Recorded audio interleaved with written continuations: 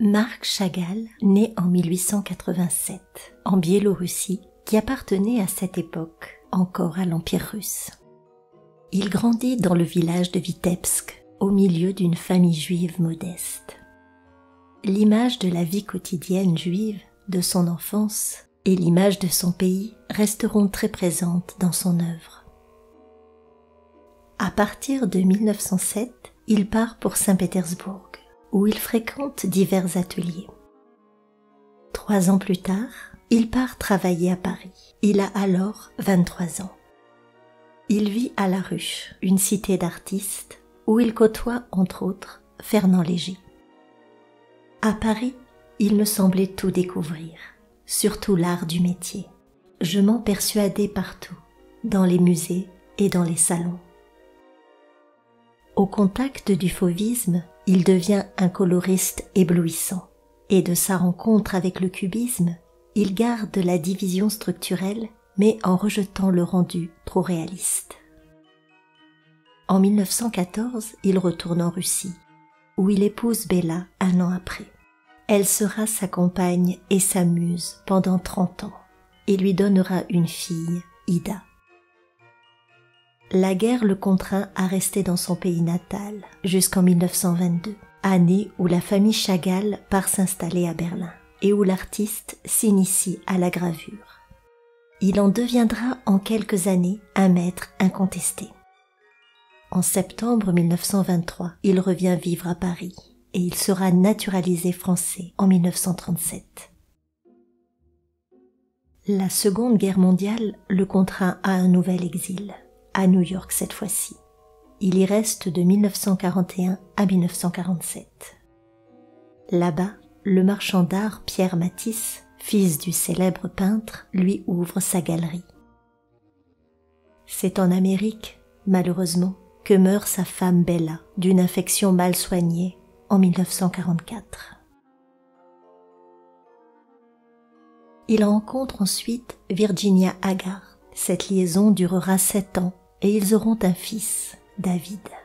En 1947, Chagall revient en France avec sa nouvelle petite famille.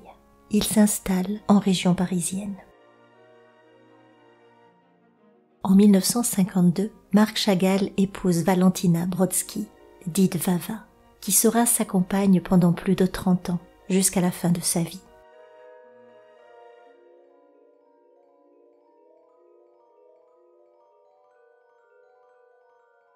Chagall avait déjà découvert la Côte d'Azur lors d'un voyage dans les années 20.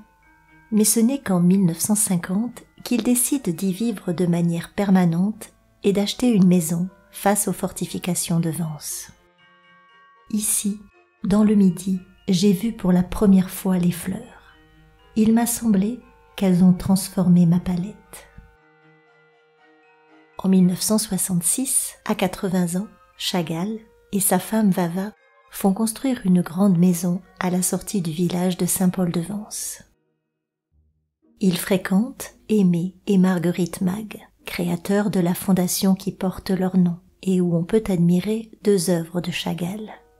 Les Amoureux, une grande mosaïque dédiée au couple Mag et un immense tableau intitulé La vie. Dans le sud, Chagall, tout comme Picasso, se lance dans la céramique, qui appartient à la tradition de la poterie provençale. Il s'essaie également à la sculpture. Marc Chagall meurt en 1985, à l'âge de 98 ans. Il repose dans le cimetière de Saint-Paul-de-Vence. Je remercie le destin de m'avoir conduit sur les bords de la Méditerranée.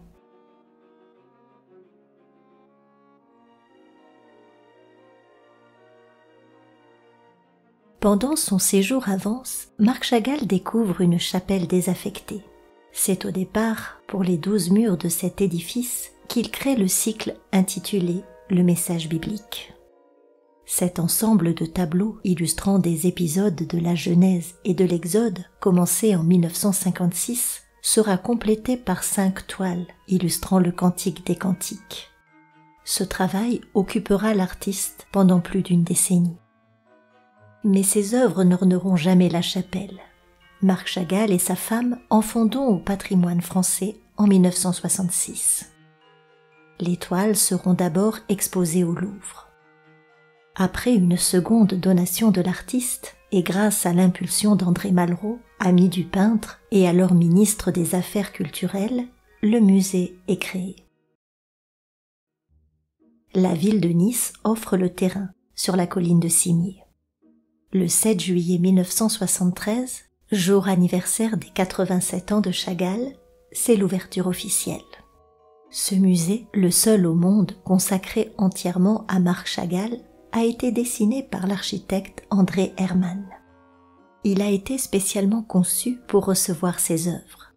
La disposition et la forme des salles est spécifique, avec un éclairage étudié. Le peintre a participé activement à sa création. Il tenait expressément à ce qu'il soit doté d'une bibliothèque et d'une salle de concert. Marc Chagall considérait la Bible comme la plus grande source de poésie de tous les temps.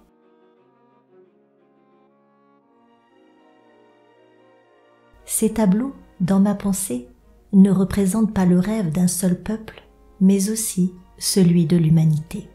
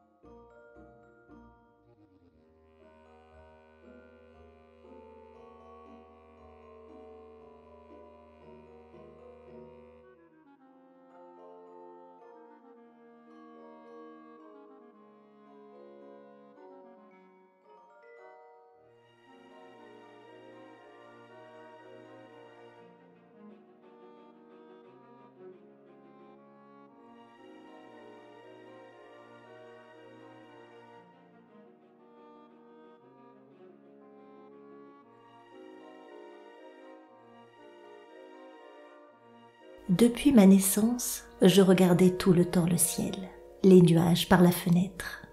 Et c'est peut-être pour ça que j'étais attirée par les vitraux, parce que c'est de la fenêtre que la couleur est venue.